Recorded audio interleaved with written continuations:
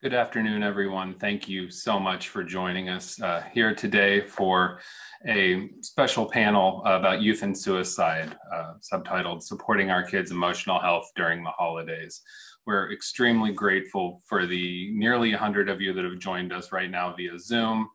I'm sure we have another 50 to 100 on Facebook, and we'll have some coming in and out as this panel goes on. We invite you to come back.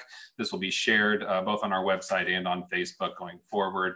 So please remember this is an ongoing resource, even if you weren't able to participate for the full hour here today. And before we get started, I would like to invite Burrell Behavioral Health's President and CEO, Dr. CJ Davis, in for just a few opening comments about what we're doing here today.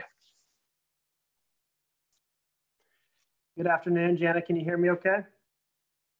Yes. Okay. Good afternoon. Thank you, Matt. Thank you for the introduction, and great to see so many people join this live event today. It's a very important event, and we also know there's going to be a number of people viewing it on our Facebook page, website, etc. later. And so this is such a critical time for our kids and our youth, and we're happy that you joined us. You know, obviously this holiday season is going to be a lot different than any other holiday season. And just think for a second, your typical holiday get together before COVID.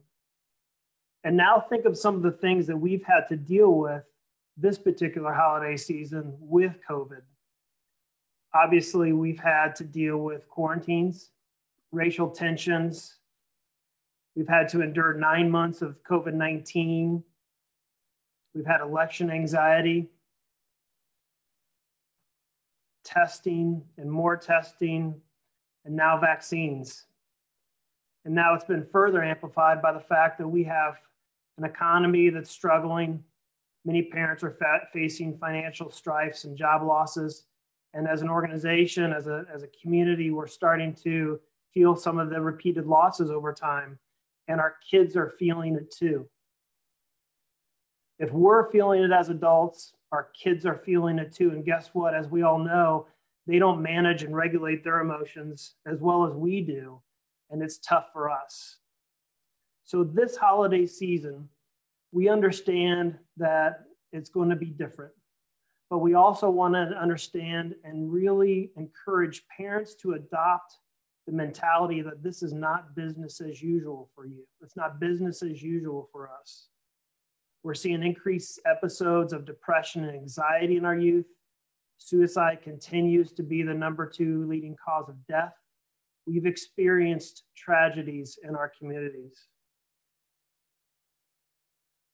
And now we're facing a break, a 3-week break in our schools where kids have less supports than they normally do. And so our job as parents and our jobs as professionals is to really help guide us through a very difficult time. We've assembled a group of experts together today that I think will walk you through some of the best ways to monitor and approach some of the things that you will see in your kids as they struggle, and as all of us parents struggle with as well, if there was only a parenting manual to get us through these tough moments. Well, there's not a parent manual, but there is Burrell Behavioral Health. And we hope today's panel sort of uncovers some of the ways in which you can approach your kids as they are having an emotional storm inside of some seen behaviors and emotions and some unseen. And before we get started, I want to leave you with a quote from Jesse Jackson, that this particular holiday season, that our kids need your presence more than your presence. So thank you. Thank you, CJ. Now, before we start the introduction of our panelists, I would like to invite Dr. Shelley Farnan in. She is one of our panelists, but she's also the leader of our Be Well community, which actually held a conversation similar to this one last week. And I just wanted to invite Shelley in to help us get in the mindset and sort of set the scene for today. Thank you, Matt. CJ, I love that. I love that quote. I immediately started smiling as I heard your quote today. Our kids need our presence more than our presence. You know, in this conversation today, we are coming together to talk about youth suicide. Suicide in general is not a fun or easy conversation. Let's all just acknowledge that here together as we get started today. And yet suicide has touched, if not all, most of our lives, most of the communities that we've lived in. And so we want to just acknowledge that we're all in this together in a lot of ways, and also about suicide. So as we go through this conversation today, if you're noticing triggers, because this is a hard conversation, we have several options for you that we would invite for you to use during this next hour. If you're triggered and would like an additional contact, please private message myself, Shelley Farnan. Matt Lemon is another option here on Zoom. So Shelley Farnan and Matt Lemon on Zoom, please private message us and we're ready to respond. If you're with us on Facebook, please private message Burrell, and we have a team ready to respond to you on Facebook as well. We are here to support you. We know this is a difficult conversation for all of us, and we want to offer as much as support and connection as possible here today. Before we also move any further, let's please acknowledge that in light of the lives of the youth that we've lost recently in Nixa and in every community that Burrell is honored to serve, and in every community that you are honored to live, and the families who are undoubtedly navigating the hardest, most challenging times of their lives, I'd like for us to pair mindfulness with this thought here today. I'd like for us to hold a moment of silence, for us to prepare our bodies to enter into this conversation. So as you take a few, please, deep belly breaths into your belly, into your diaphragm, let's hold space for those who are navigating this loss, communities that are navigating this loss, our schools that are navigating this loss, as we enter into our conversation today. So whether that's prayer, or just remaining mindful of these youth and these families, a moment of silence, if you please.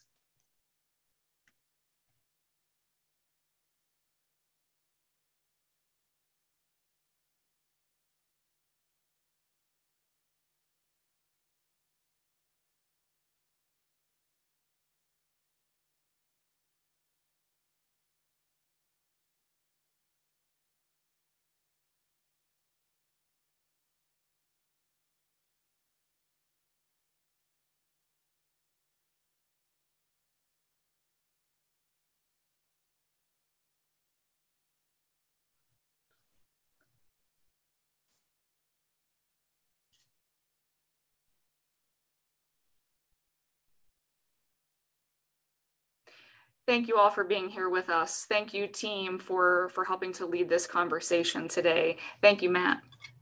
Thank you so much, Shelley, for the opportunity to step back and be mindful and just take a moment to think about the human side of this and how much we all care and what we're trying to do. Before we introduce the panelists, I do want to introduce myself. My name is Matt Lemon. I'm Burrell's Director of Communications. I'm honored to present 5 Burrell experts here today on this panel, and we'll be asking them questions. And then please know that at the end, we do plan to make time for your questions. If you have those, you're welcome to drop those in the Zoom chat if you're joining us via Zoom. And you're also welcome to submit those in the comment thread on the Facebook Live as well. We'll make sure those get to our question moderators and that they get asked, if at all possible, in the hour that we have allotted here. As we get started, I'll start with Adam Andreasen. If you'll just take one moment, explain your role with the Burrell system and maybe a little bit of your background in behavioral health, and we'll get started. Certainly. Good afternoon, everybody, and nice to be with you. I'm Adam Andreasen. I am the Chief Operating Officer at Burrell. My background is in clinical psychology, specifically assessment. And so some of the stuff I'll be talking about today really has to do with what we know, what we can predict, and what we can't, and what we can do about that. Nice to be with you. Thank you, Adam. Next to Dr. Garima Singh. Hi, I'm Garima Singh. I'm a child and adolescent psychiatrist, and I also serve as the role of Chief Medical Officer at Burrell. It's a pleasure to be here today. Thank you for being here. Thank you, Dr. Singh. Next, we have Amy Hill. Good afternoon. I'm Amy Hill. I am the System Director for School-Based Services for Burrell. I'm an LCSW. I've been practicing therapy for a lot of years, but primarily working most of my career in the school setting. Thank you, Amy. Next, we have Dr. Sarah Wilson. Thank you, Matt. I'm Sarah Wilson, and at Burrell, I'm the System Director of Youth Training and Consultation, and have the privilege of providing support to a number of our programs that focus on and serve youth. I'm a licensed psychologist and have spent a lot of that professional time focused on just that, supporting youth and families in direct care and support in other ways. And then just, it's a privilege to be able to share some time and space with all of you. Thank you for being here today. Thank you. And last but certainly not least, and we've heard from her once, but Dr. Shelley Farnan, would you please introduce yourself? Of course. Hey, everyone. Shelley Farnan, licensed psychologist, the Director of Diversity and Inclusion at Burrell, and the leader of the Be Well community.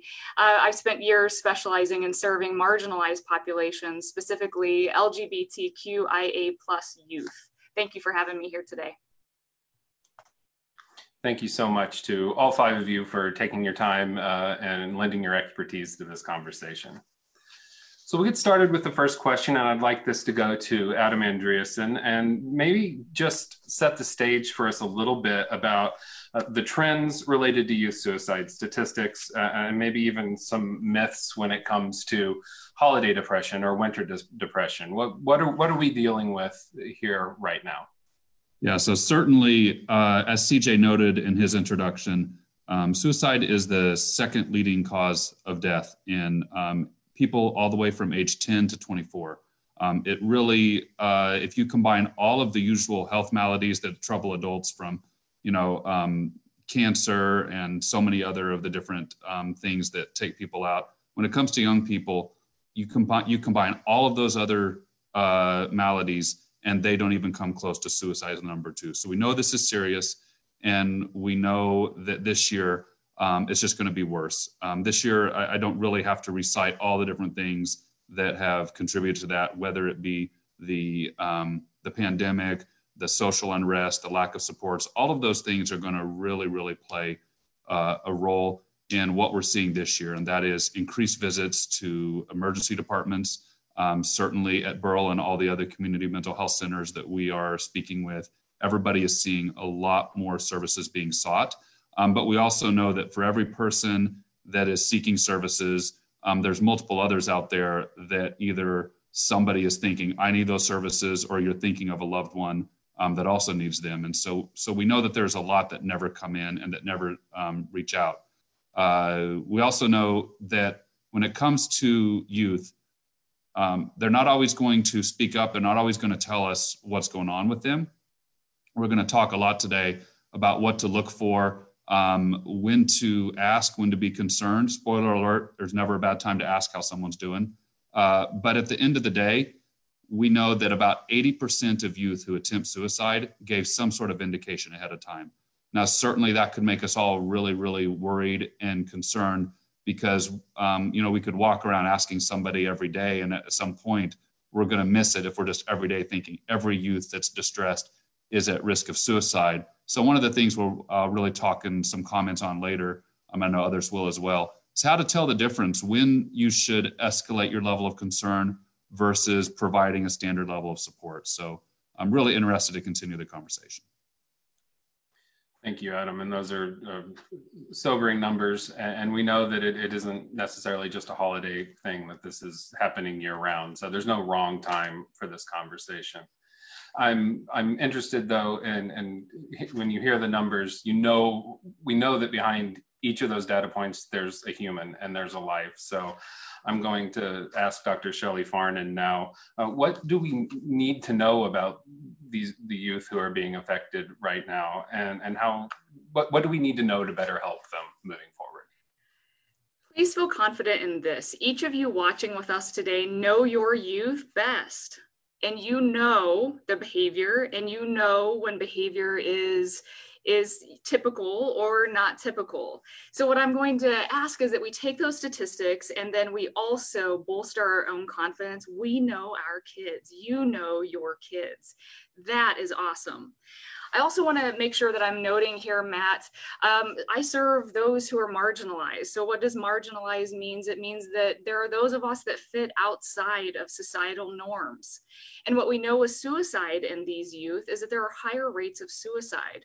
For instance, our LGBTQIA+ youth, those youth that are working to figure out their sexual orientation and their gender identity. We see significantly higher rates of suicide with this population. We know that for folks who are Hispanic, who are Black, anyone that falls outside of what our society expects as quote unquote normal, if we could do away with that, I would highly encourage that. So please, if you know that there are kiddos in your family or there are kiddos in your school working to understand their sexual orientation or their gender identity, and or they're outside of the norm, please make sure that we are affirming those youth. And we're going to talk more about that. And before we get to affirming, I know we have several other pros here going to walk us through actually what to look for. Thank you so much for that reminder, Shelley. I'm going to go to Amy Hill now. Burrell's school-based teams have been working with our youth and our teens since, well, before the pandemic began, but since the very beginning of that and when we were all home for the end of the last semester. I'd like you to talk about what your team has seen, Amy, in terms of mental distress, suicidal ideation, and even maybe the need for professional services. And then one other question I'd like you to address is what is an age-appropriate time to start looking for things and then having these conversations? Well, let me start with the age question first. That's a tough one. And what I would say is, we hear a lot about adolescent suicide. We see statistics for kids aged 10 and up. But what I would encourage everyone to think about and be talking about is that there probably isn't a time that's too young.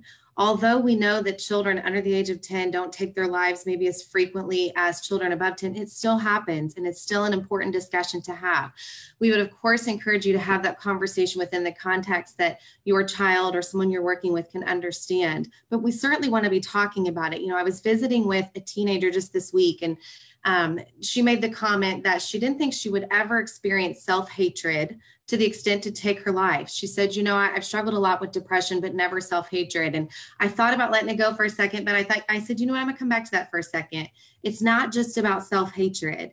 It's about hopelessness. And I think kids every age can experience hopelessness. And so I wanted to remind her that, listen, we can't just focus on one area that we think could be driving suicide, not just that they don't like themselves, but looking for any sort of change in behavior or this idea of hopelessness. So I would encourage you not to set an age on it, because all of our kids have mental health, and they all have feelings, and they all have emotions. And the younger they are, the less they know what to do with them or to name them. And they need the adults to come alongside them and talk with them and explain things and really just encourage them to identify what that is they might be feeling. COVID, you mentioned COVID. COVID has brought some really unique circumstances for our youth. And Adam had mentioned that we're seeing emergency room visits up. There's a recent study that said maybe emergency room visits for psychiatric care for youth is up by 30%. And in an emergency room visit, we're talking about kids in crisis. We're seeing kids in crisis seeking treatment, 30%. That is up by 30% right now.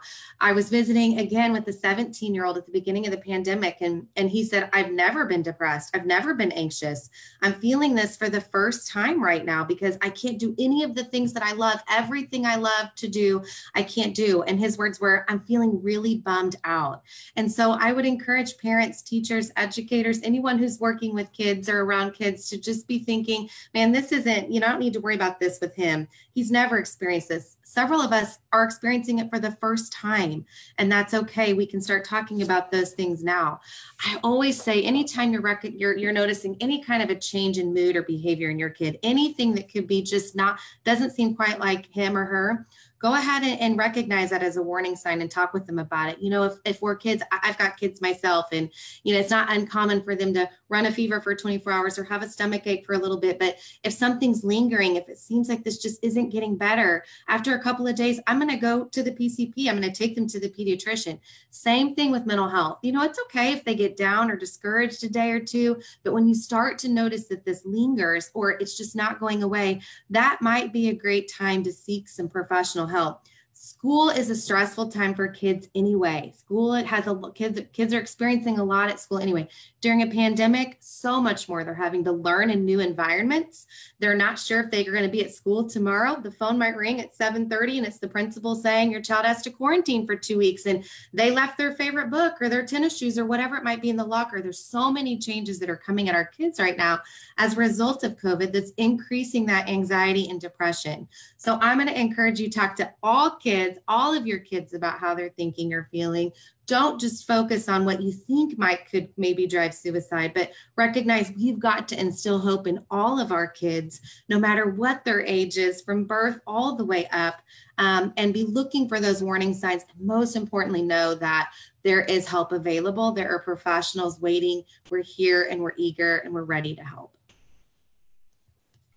Thank you, Amy. On that, a little bit on that note, I'd like to ask Dr. Sarah Wilson, and Amy got into it just a little bit, but can you expand on those signs that we should be looking for and the things that our youth may be exhibiting, and how do we know whether it's a bad day, a bad hour, or whether this is a sign of something that is maybe just a little bit more serious and needs our attention? Yeah, thank you, Matt. So beginning with some signs to watch for, in addition to those that Amy mentioned, we can also be watching for increased anxiousness, sadness, anger, or aggression. Just we're noticing those emotions are a little bit more intense, or we're noticing that we might have to read between the lines, but if there's mood shifts or that emotional struggle, certainly feelings of hopelessness, crying, irritation, fatigue, or low energy also. If we're noticing unexplained headaches or body pain or difficulty paying attention and concentrating, if we're noticing our kids withdrawing from family and or friends or avoiding activities that they typically like, if there's irritability, acting out behaviors, or certainly dangerous or risk-taking behaviors. Poor school performance might be another thing to watch for, just avoiding schoolwork, avoiding online schoolwork, however school is happening. If they are not engaging in the ways that they used to, that could be something to watch for. And regression, if we're seeing behaviors that they've previously outgrown, that might be another sign to be watching for. So those are the common signs of mental distress that are helpful to just keep in mind and to watch for as we love our kids. Also, as Amy mentioned, and Dr. Farnan mentioned this, we need to keep in mind what's typical for our individual children and notice any changes in behavior, demeanor, or mood. And if you'll think about a lot of the signs that we just mentioned, some of those are obvious, but others might require us to translate and to really understand the behaviors and the signs that we're seeing, because that pain and suffering, what CJ referred to as that storm of emotions, it doesn't always come across eloquently or skillfully. Often that comes across or that's expressed in the form of problematic behavior. And when that happens, it's often the behavior that gets our attention. So we might miss the feeling and the need that's underneath that. So it requires a little bit of exploring and translating.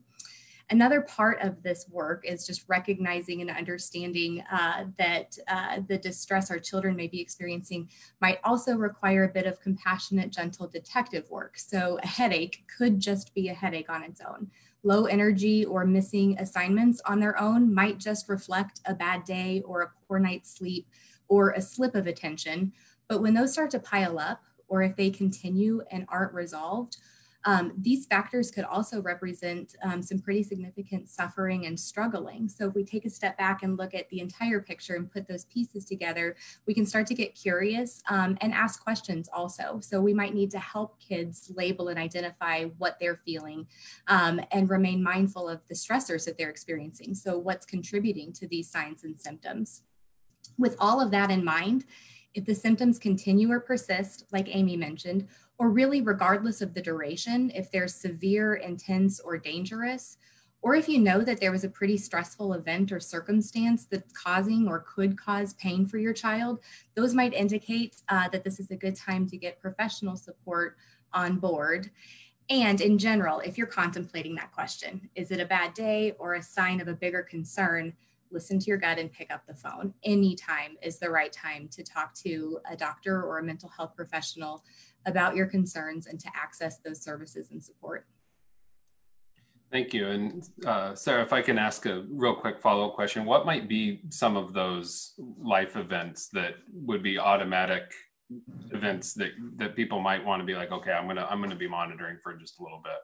Yeah, that's a great follow-up, Matt. So if there have been significant losses, if there's been like a rupture in some of their relationships or within their peer networks, or if an event has happened, within the family system, or there are just additional things to be stressing about or worrying about. But really the biggies would be just big, significant losses, or if you're just noticing that your child is facing something that feels insurmountable to them, just any of those things that might add additional stress, we just need to be mindful of and to watch for and to recognize this could be overwhelming and my child's going to need me even more.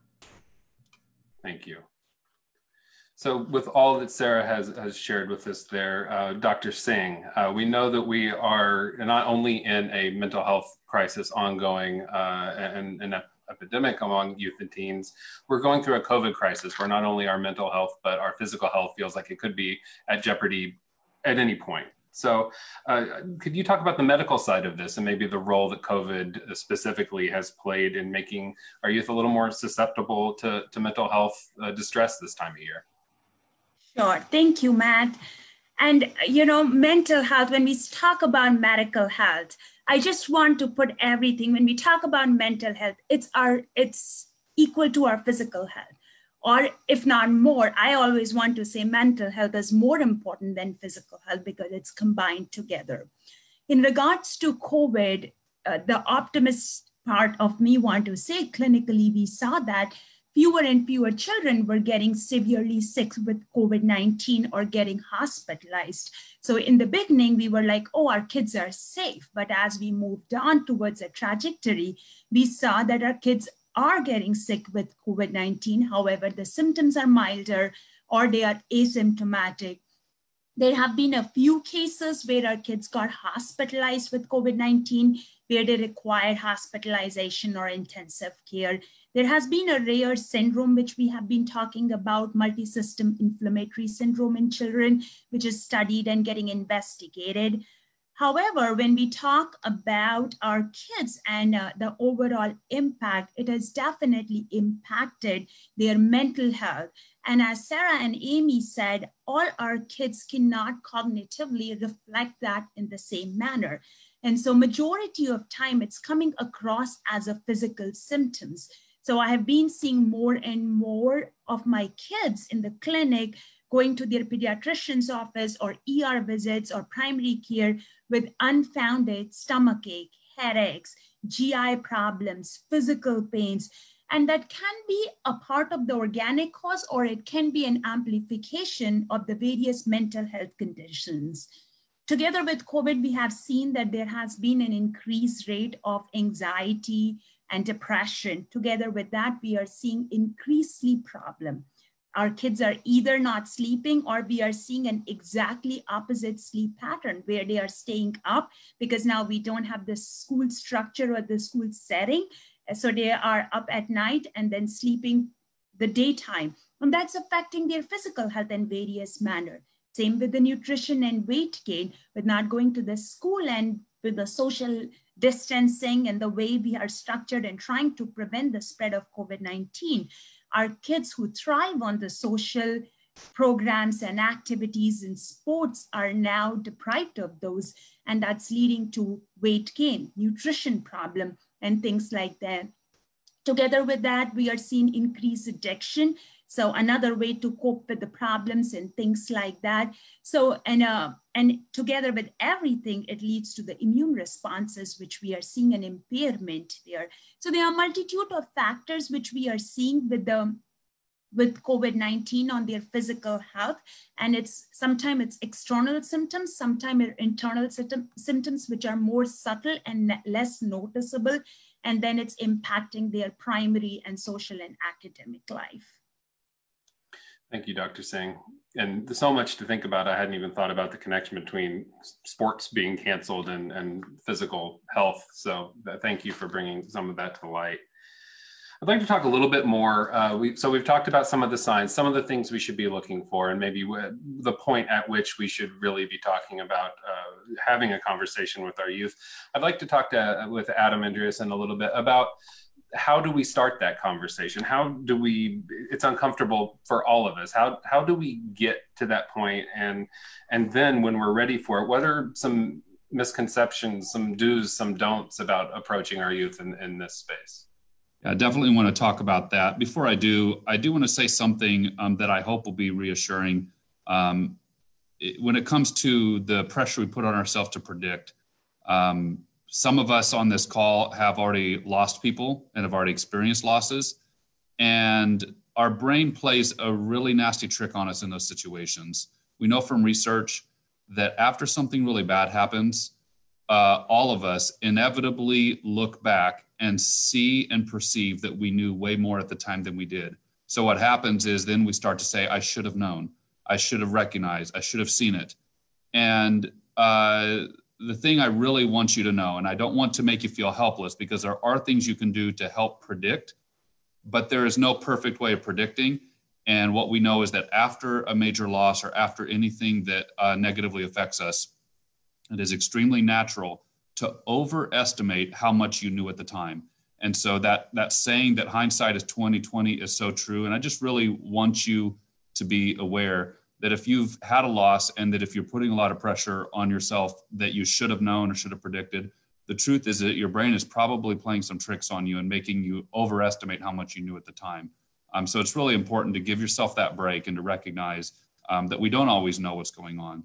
I want to use an analogy when it comes to predicting that if you're from the Midwest will be very familiar, and that is the analogy of weather patterns and predicting that next big storm, whether it's a tornado or a thunderstorm or something like that. This analogy to me is so helpful because it helps to put in context what we can predict and what we can't. What we can predict is a lot like a tornado watch versus a tornado warning. A tornado watch means weather patterns are consistent with a risk of tornado. And then a warning is there's already been a touchdown somewhere. So I want you to think of it this way. If your loved one, whether it's a kid or someone else, has already had a history of engaging in behaviors that were self-harmful in some way, that puts them in warning territory. That puts them in a territory where you need to take a heightened level of precaution because you've seen that they already have a behavioral history that has led them in that direction. So it's really, really important to instantly increase your level of care and monitoring if you've already seen some serious behaviors. But on the other hand, there's going to be a lot of times where your child might show a number of different things, and we really lead ourselves down the wrong path if we think that every dark cloud means there's a storm coming. So we have to know how serious to take some of these things. I want to give 3 basic buckets with 1 wild card, and I hesitate to ask you to grab a pen, but this is the part that I say here is a way to organize all the different facts that we're sharing today. Because one of the things that could really happen is, as you hear every expert speaking up, that we've thrown 50 things at you. And if we've thrown 50 things at you, you may not come away with any one thing. So think of this as a way to kind of organize all the other great things that have been said. There's really 3 things I want you to look for. One is distress. And as Sarah really ably pointed out, depression is overrated as an indicator of suicide. So often after we lose somebody to suicide, the first thing you hear is, but I didn't think they were depressed. Well, that's because depression is horribly, horribly overdone as an indicator. First of all, lots of us get depressed and we don't die by suicide. So it means there's going to be a lot of scenarios where people are depressed and don't die of suicide. But the other thing is that there are so many other types of distress. There's anxiety and panic and anger and conflict and loss that cause so many myriads that I might look and say, bucket number 1 is distress, especially floods of distress that makes people feel helpless, overwhelmed, flooded, full of despair. That's the type of distress that if you see that, that's like saying in that weather pattern, there's a risk factor there. You need to keep an eye on it. But like we've all seen, all sorts of people experience despair at some point in their life, and very few of them actually progress and do anything more problematic or lethal. And so that leads to a second bucket. It's really important to understand your child's or loved one's level of what we would call impulse control. And that is when they're distressed, when they're overwhelmed, what does their history tell you about how well they control those things and regulate those things. We all have a breaking point at some point, but if you have seen in your loved one a poor ability to control themselves, to regulate, then what that means is that in those moments of distress, there's an increased risk that they might do something that they wouldn't do if they were calm. And when you see those things, now you've magnified two different risk factors and combined them. And then that third bucket is really important, is how well does this person, how clearly do they think? What is their usual decision-making and thought clarity about things? Sometimes there may be actual diagnoses and symptoms that contribute to that. For example, people who have psychosis and that sort of a thing. But it doesn't have to be psychosis to know that that none of us think as clearly when we're distressed. And so to whatever extent you're able to see how well and how clearly that person is thinking, it tells you whether that person might make a decision that is not based on good information, not thinking clearly. So I want to repeat those three, give you one wild card, and then I'll wrap up this comment. The three are the level of distress. Are they really, really flooded by some level of emotion? It doesn't just have to be depression. Number two, when they're distressed, how easily do they control themselves historically? Do you see them less prone in the moment to be able to regulate that? And the third is how clearly are they thinking? The wild card here is substance use, because if there's one thing that virtually every substance has in common, is that it reduces our inhibitions. And in a place of distress and despair, if there is the involvement of substance use, I encourage you to treat that as a wild card that creates so much more risk that it's very, very important to be more assertive in your interactions with your loved one to try to get in front of those things. Now, to Matt's question, how do you bring this up? Here's what I know. Even when I'm not thinking about how I'm doing, if someone looks at me and says, "Hey, how you doing, Adam?" I instantly am thinking of myself differently. All of a sudden, I'm taking a step back and saying, how am I doing? And maybe I wasn't thinking about it at the time. I think one of the misconceptions that we have there is that every young person who is distressed realizes it. They may not realize it. They may not know. So it really is about asking. And it's really important that even if and very, very seldom does anybody get upset at you for saying, how you doing? But even if they do, that's the risk you need to take. How are you doing? Tell me how you're doing. And don't just take that first answer if your instincts say there's more.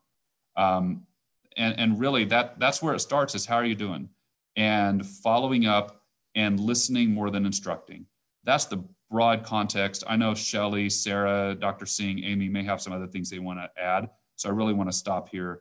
But it just starts with asking, how are you doing?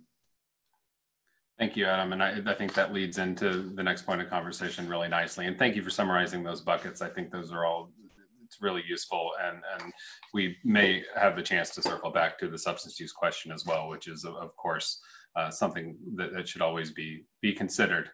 I will go to Sarah Wilson now, and let's just go from where Adam was with that. When you're reaching out in a relatable way, we know we need to do it. We know it's time. What are some of those tactics or things to remember when you do start engaging with a youth in a way that feels authentic and will lead to the most likely possibility of response? Yes. Okay. So one of the things when we are talking with our kids that we can be working toward with that connection is to be emotionally present and to really work to try to understand where they're coming from. So spending more time trying to see things their way. We often spend time trying to get them to see things our way, but really relating to them so that we can put ourselves in their emotional shoes. And when we're doing that, making sure that we're being careful not to judge or evaluate the emotions, just letting them feel what they're feeling and validate that. They don't have to make sense to us. Often they don't make sense to us, and we might not understand why they're feeling a certain way, but we can understand that they feel a certain way. And just really let them know that we see them, we hear them, and that we are able to just actively listen with compassion. So that emotional presence and our approach to them can be really helpful in making that connection. Being observant and checking in with them. This is what Adam was mentioning, asking questions. And those can be general questions like, how are you doing?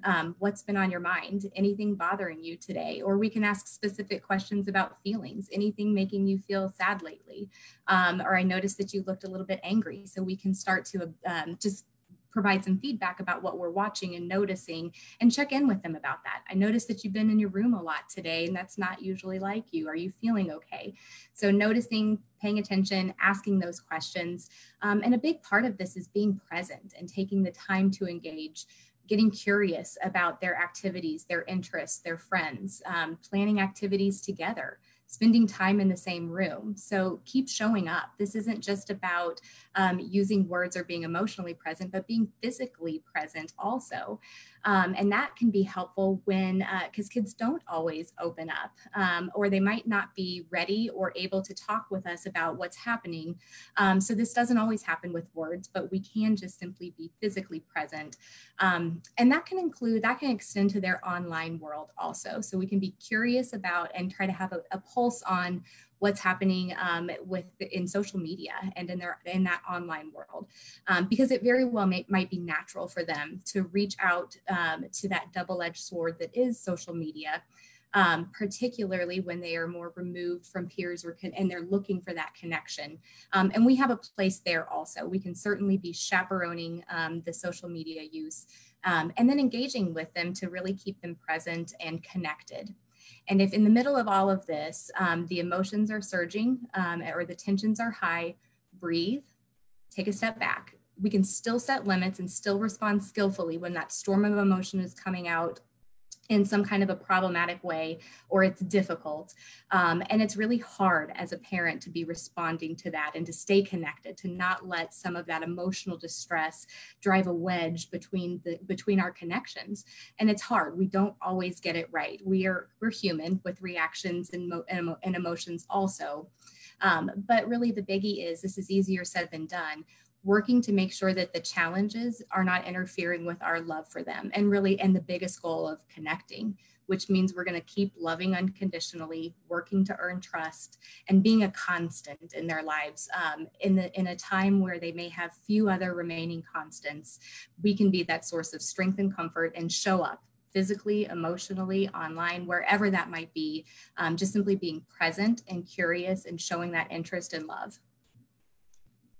Thank you so much. And I'm going to backtrack to Adam just briefly. He put a comment in the Zoom chat here, and I do want to make sure that gets out there for our Facebook team and on the record. So Adam, it's a huge myth when it comes to sort of the rules of engagement around this. Yeah, one of the things that we have horribly wrong is there's this idea out there that if you ask your child, hey, have you ever thought of hurting yourself? Or do you have suicidal thoughts? That is somehow going to put that in their head, and that then because it's in their head, they're at greater risk.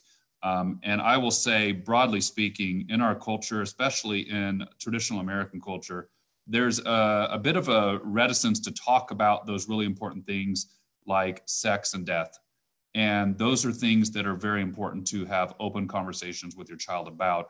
And in this case, to ask your child, if you're worried about them and concern them, it doesn't mean it needs to be a daily check-in, but it is, if you have an instinct, it is never wrong to ask a specific question. And it doesn't have to just be, how are you doing? It might be, are you having thoughts of hurting yourself? Has that occurred to you? Does it ever happen?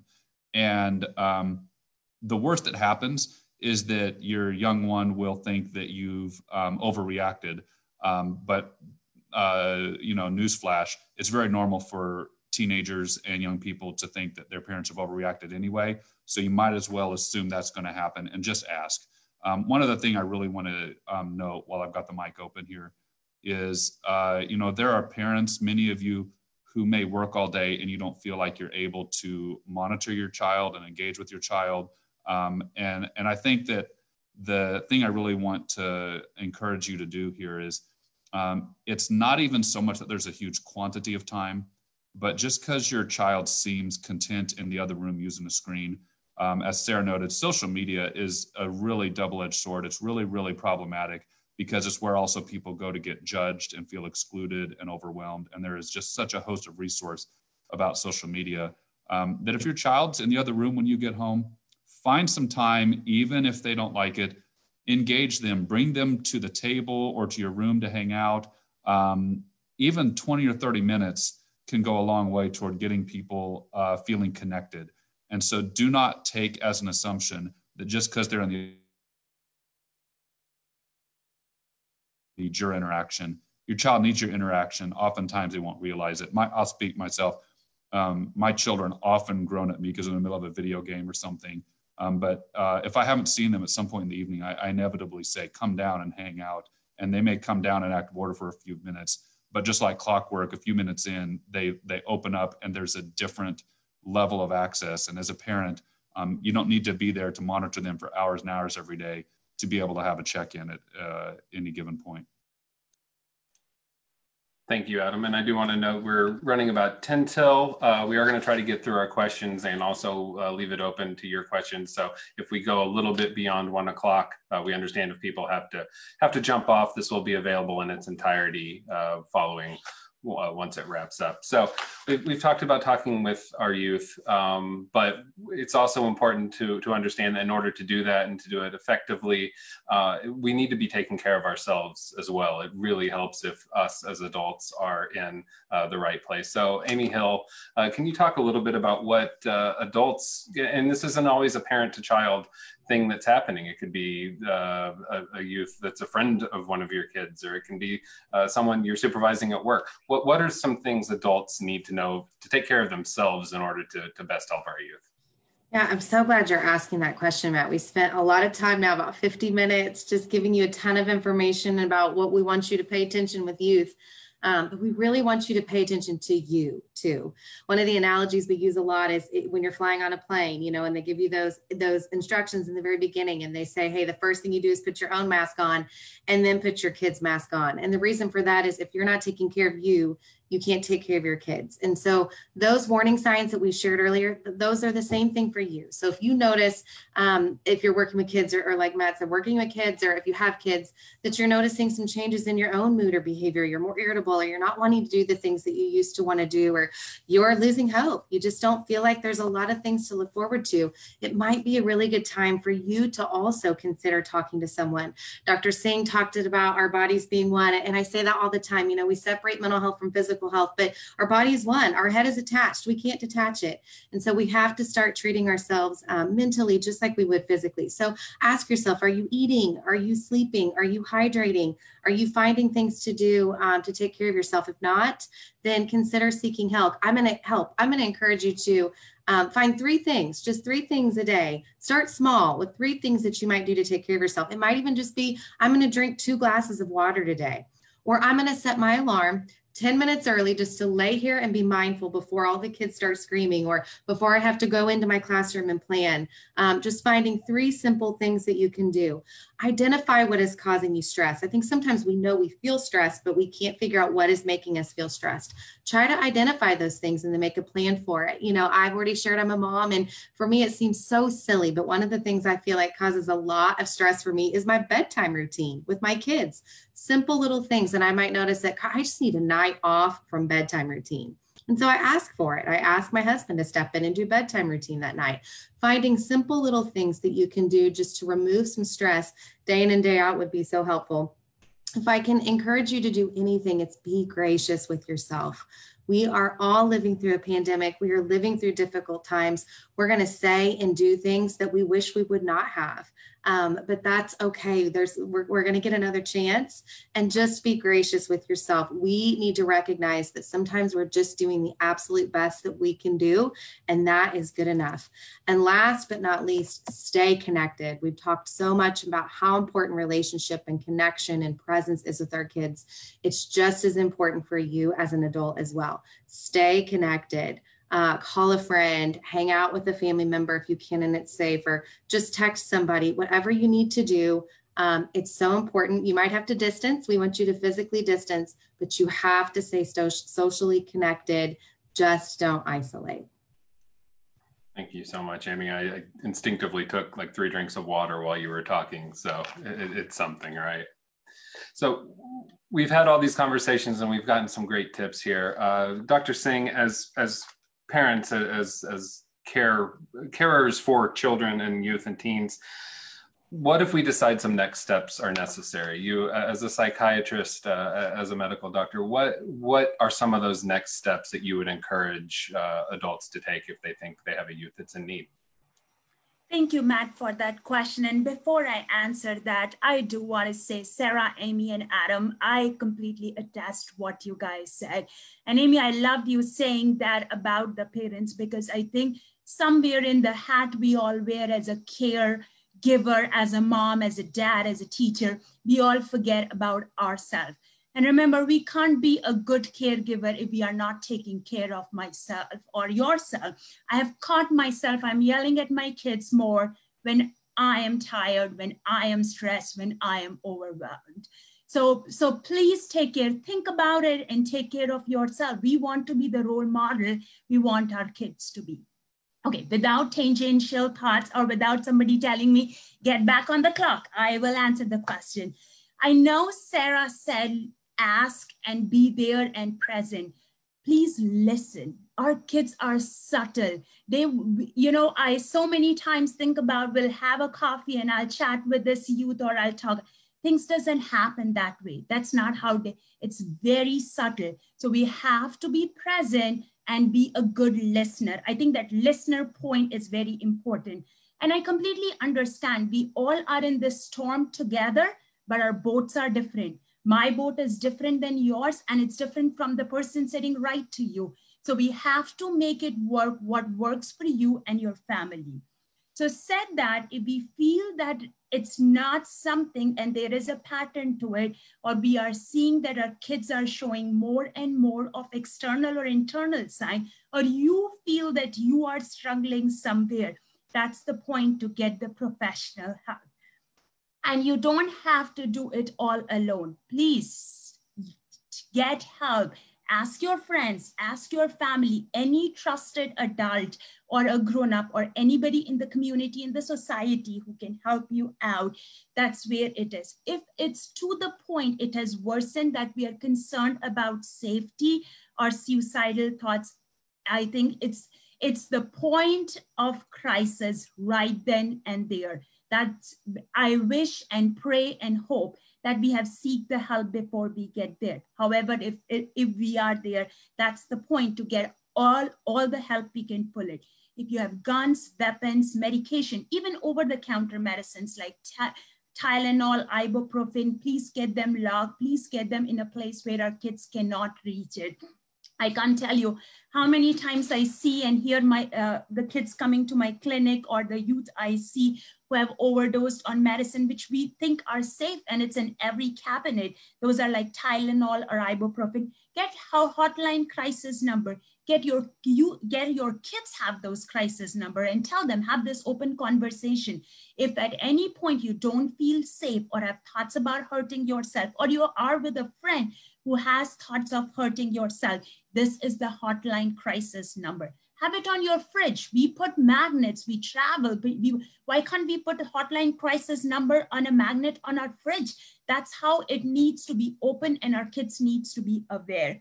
We are also gonna put it in the chat, all the Burrell crisis hotline number. It's present 24/7. And that's where we need to, there is a National Suicide Prevention Lifeline. I can put the number down for that. There is help. We just need to seek for it. And as a grown-up, we need to watch our kids like hawk and get the help when it's needed or before it. Thank you so much, Dr. Singh. And we will wrap with a slide that's got some resources. And thank you for all of those reminders. So we're down to our last question. And as we so often do, I'm going to ask Dr. Shelley Farnan to bring it home for us. And these are heavy conversations. We knew that coming in. The conversations that we will have with our youth are heavy. So what can we take from this that is hopeful? What is the hope? What is the silver lining if we can pull one from this conversation? My goodness, I'm trying to organize my notes. I keep updating them, but I'm going to keep it as short as possible. Feeling a ton of hope here today, and I'll tell you my number one why.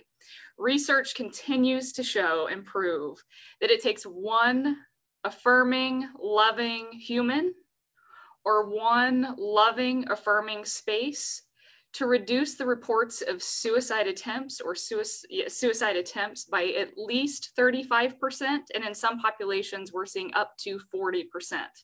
Look at the number of people that are on this call today. I think of the number of people that joined us on the call on Thursday with Beth Eichen and Zach Troutman, who are sharing these vulnerable and courageous, inspiring, life-changing testimonies. We need to connect with those humans who can teach us and guide us and love us, and not lose sight that you love your kids, you love your students, you love the kids in your community, the kids next door. We do, we love our kids. And when we love our kids, we will overcome our own discomfort, our own angst, our own anxiety to arrive to serve them to the extremes that they deserve from us as the adults, as the leaders in our systems and our organization. We believe our kids deserve that. And because we do, we will arrive. We will continue to be that one safe, affirming space that will change the lives of the youth that deserve it. So those are my big ones, Matt. And I just think, if the pandemic has been so many stressful and painful things. And the thing that I just want to say thanks for is that now I feel like we are having more conversations about mental health. We're talking more about suicide prevention, lives worth living. So if nothing else, I'm thankful that we are overcoming stigma to talk about this together, because then that helps us to ease our own anxiety so we can take action. We feel confident and able and know where to turn next. And then lastly, the vaccine is here.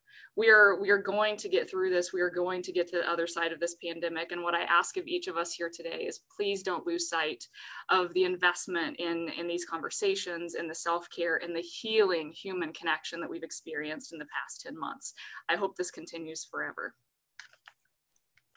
Thank you so much, Shelley. And we are putting up a slide now with some free resources. And I do want to make sure that if people do need to leave promptly at 1, that they know that these are here. We also have these posted on our website at burrellcenter.com/media/youth and suicide. We'll keep this updated as resources come in. These are things you can download, handouts, things you can give to your kids, keep for yourself. We've also got links to Be Well community conversations on this same topic and some other COVID-related mental health guides that our youth services and school-based teams have been using for several months now. So please bookmark this page, burrellcenter.com/media/youth and suicide. We'll continue updating that to be a resource for you. And then, as Dr. Singh mentioned, crisis care is available. It's available 24/7, and Burrell does provide that. We have crisis lines in all 3 of our regions: Southwest Missouri, Central Missouri, and Northwest Arkansas. There's always a national suicide text line. And then we have our Behavioral Crisis Center here in Springfield at 800 South Park Avenue, which is a 24/7 walk-in facility for those 18 and up. So please feel free to use that. That's both for behavioral health needs and for substance use. So please, as you continue to take care of yourself, remember that these resources are there for you and for your youth. So I don't know if we had questions come in during the course of this. We did promise that we would take a few of those if we could. So I might ask our panelists to stay on just a few extra minutes, but I will ask Jana if we've had those come in either through text through chat or through Facebook, and just get those to our panelists if they're there. Yes, we have gotten a lot of questions, so we'll see how many we can get through. Just starting at the top, one person specifically talked about knowing that there were some influencers on social media telling kids that there isn't a point in talking to their parents. So just knowing that there are these outside influences, whether at school or in social media, how can a parent combat some of this?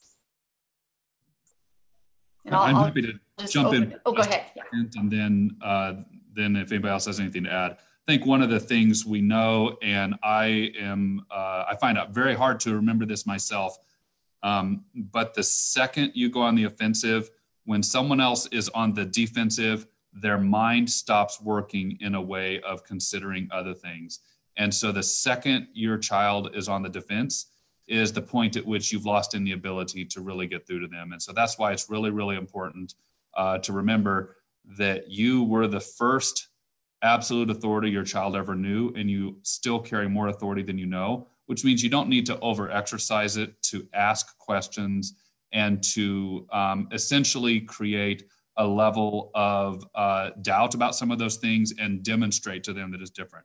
Second thing, remember, CJ once talked about his kids and he said, it's funny, the older they get, the dumber I get, evidently. It's normal for teenagers to think their parents don't get it. And so whether a social influencer says it or not, they're going to roll their eyes at you, accept it. It's okay. Just know that they really do value your perspective more than you think. And then the third one is, to whatever extent possible, it really, really is important to limit your child's social media engagement. All the research, there's nothing magical about 2 hours, but roughly speaking, around 2 hours a day is about the point at which beyond that, especially the research shows us, especially for females, that it can be really, really problematic as that time spent on social media goes up. So to whatever extent you're able to get in the middle and stop your child from using as much social media, that's also going to help. And I'll add one more thing to what Adam said. Be a good digital parent and a good digital citizen. Know your kids, what username, password they are using. I know they are probably not going to share with you like, hey, mom, here is my username, but we have to set some rules and regulation. And one of them is to be a good digital parent. We should know our kids' social media username, password. They want an account. They have to be your friend on Facebook, as much as you hate your mom liking every picture of you or the update, but that needs to be the rule. The other thing is the laptop or the desktop, whatever they are using, it needs to be in a place where walking through, maybe in a hallway or somewhere, where moving along, you can lay your eyes what your kids are watching. Talk to your whosoever is a network provider. Go to your kids' history, go to your kids' background, go check what our kids are logging on to. And I know it's spying, but that's a part of a parent we all have signed up for. So together with watching their social media and everything, I think as a parent and as a caregiver, we need to see what our kids are looking for on the social media platform. Thank you. Amy, this is probably a good question for you, specifically about schools. What can we do to make sure that our schools and our school counselors are equipped to help kids who are maybe showing some of these signs or have even come forward saying they're having thoughts about suicide? Sure, that's a great question. So there's a lot of resources. First of all, I would just kind of point you to the resources. We don't have to make stuff up. There's already a lot of evidence-based best practices out there for how we address this very thing. And so I would look to a couple of just national websites for those sorts of resources. We can get those things in your hands as well. And again, I wouldn't be afraid. I have to tell you, over the years of working with schools, I've met a lot of people who are just afraid to really ask kids, are you feeling like you want to end your life? I think they're fearful of that question because they're afraid of the response and more so afraid of their response if the kid says yes. I wouldn't be afraid to ask that question. That very question might mean that kid's going to show up in your classroom tomorrow. And so ask the question, listen, like we've all said, listen, and then reassure them that there's hope, that things can get better, and get them connected with some outside sources. Lean heavily on your community mental health center, just like we have great partnerships here in our area if you're watching from somewhere else. As a school counselor, there's times when maybe you might have seen the kid 3, 4, or 5 times and you feel like this kid really just needs additional support. Reach out to the parent and to the kid and try to help them get connected to some therapy, whether it be in school with school-based services or even outside, just making sure we're getting kids connected. But don't be afraid to ask. Don't be afraid to talk to them and to listen and look at the research and resources for help with that. Thank you, Amy. So if you have a child who has shown some of these symptoms, is waiting to get into therapy, what are some immediate options to help a child while they're waiting for their therapy appointment?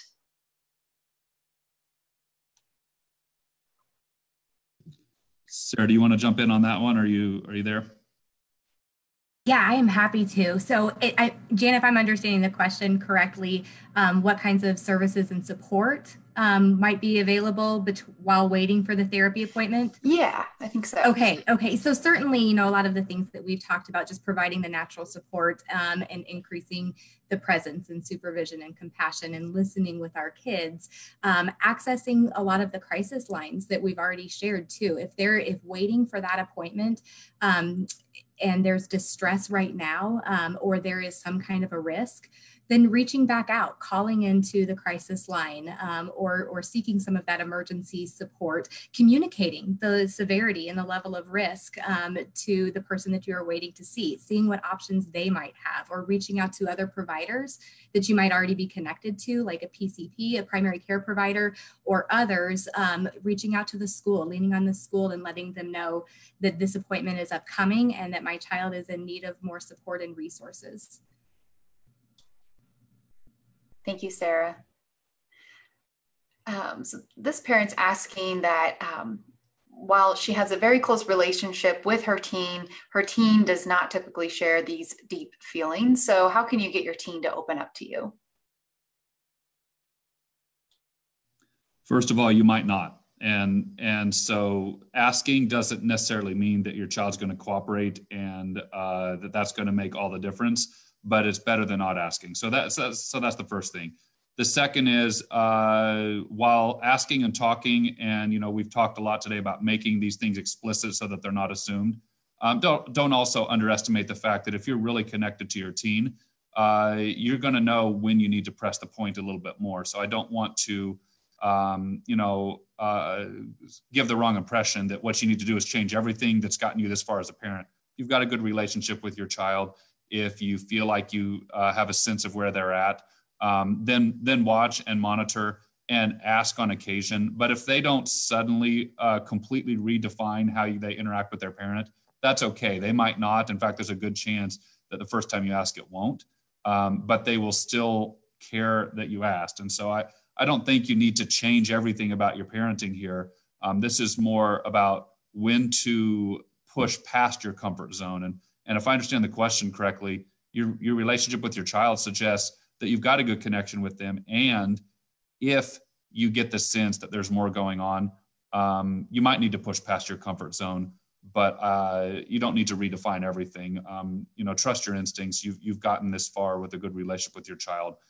Value that, keep that, but also know that with every relationship, not just with parenting relationships, there comes points at which we have to risk more, to address more, or to deal with more. And so there's going to be that point where you might need to risk more, but it doesn't have to be an assumption that you've got to go change that tone entirely. If I can hop in here really quick too, make sure that we're leaning into those, like make sure that we know who the child is talking to. So if it's not you as a parent, sometimes we have to eat our ego. For me, that's reaching out to my mom, their grandparents, and I can only imagine that growing as they grow older. So aunts and uncles, teachers, if it's not you that they talk to, part of that parenting is also just wondering and making sure that we know who are they talking to. And while you want to respect privacy, also checking in with those other prominent figures in your child's life. Along those same lines, one question just came in. If you have a teen who is just not responsive and not opening up at all, but you are really concerned, at what point should you just go ahead and take them to see the doctor or take them for an evaluation? Taking them as so go ahead, Dr. Singh. I saw your mic. Go for it. No, I just was gonna say, if as a parent you are seeing a warning sign, I wouldn't wait. I would go right then and there. Yeah, I would add that there's also something to be said that you might want to take them immediately, but the same thing is true when they're 2 as when they're 12, and that is much better to tell them what's about to happen than to ambush them. There can be a lot of trust loss if you just kind of put them in the car and take them. I would only do that as a last resort. What I would do, unless you're truly believing that they won't get in the car, hey, we're going in. Hey, we're going to go talk to someone. As much as you can give kids a little bit of a notice, but I would 100% agree, Dr. Singh's spot on, don't wait. But to whatever extent your child will obey in that moment, go ahead and give them a warning so that they know that what you're doing is you're laying down a law, but you're not trying to surprise them. with something. Thank you. So we know teens rely heavily on peer support and friends. So as a parent, if your teen has a friend who has expressed suicidal ideation and maybe your teen's trying to help that friend, what can you do as a parent to support your child through that and maybe even that friend? I can hop in. So my encouragement would be to talk with your child about going to the school counselor. I think we really have to encourage our youth to tell. I hate to use the word tell, but that's what they see it as. This is not something that we would want them to keep a secret. We talk a lot about the development of the adolescent brain, and I'm sure Dr. Singh or Adam could even talk a little bit more about that than me, but they're not prepared to make these sort of decisions for their friends. They really do need surrogate brains sometimes from adults. And so they need our help to step in. So I would encourage them to seek support from the school counselor, a teacher, any kind of trusted adult. We already talked about it just takes one loving, caring, kind adult to help a child build resilience. And so I'd encourage your child not to bear that burden on their own, to take that to an adult that they can all trust. Even if their friend asks them not to, go ahead and tell anyway. Thank you, Amy. One more question. What is an appropriate age to start talking to your child about suicide? We might have touched on this a little bit earlier, but just had another question about that. Make sure we could address it again. I think there's a question of when you need to be bringing it up versus when you need to be aware that maybe you need a conversation. One of those things that we talked about earlier is things like sex and death are things that we sort of assume that our kids don't really need to become aware of or think about. But we are born as humans. And if you are verbal, you can be distressed. And then you can be distressed to the point of helplessness and despair at any point. One of my children very early in life exhibited an awareness of thoughts about their own existence that frightened me, even as a mental health professional early on. And then I had to sort of slow myself down and realize they're old enough to talk, they're old enough to be distressed, they're old enough to be overwhelmed. And so there's always going to be that point. If your child is verbal, that you might need to have a conversation. I think certainly the point at which it's important to start bringing it to them more is as you see their autonomy and when they're spending more and more time independently and you're less and less able to just kind of monitor what's going on with them, it might be important to ask because there's more and more that's unseen as to what's going on in their life. So you just have to ask. Thank you, Adam. Well, I know we are past time, so Matt, I'm going to throw it back to you. Okay, thank you, Jana. And thank you again to all of our panelists for taking your time and lending your expertise to this. To everyone who attended, thank you so much for taking time out of your day to participate in this. There cannot be a more important conversation. And for a number of reasons, there's never a more important time than now. So thank you again for your care, for the kids in your life, and for your interest and your compassion. You have to have a heart to come to a space like this and think about and talk about and learn the things that we talked about today. So I do want to make sure that everyone knows we will be emailing those of you who registered via Zoom with the resource page and all of the things that we have talked about. We'll be posting these things on our Facebook page for those of you that participated via Facebook so that you can also access those. Share this with anyone that you think might need to see it. Share it with your kids. Share it with your spouse or your partner or just anyone in your life that might be able to benefit from this. So I'm going to close with just one more note of gratitude to all of you that joined us today, nearly 200 between Facebook and Zoom. And I know that this will continue to live on as this gets shared. So thank you, thank you, thank you. Happy holidays and be well.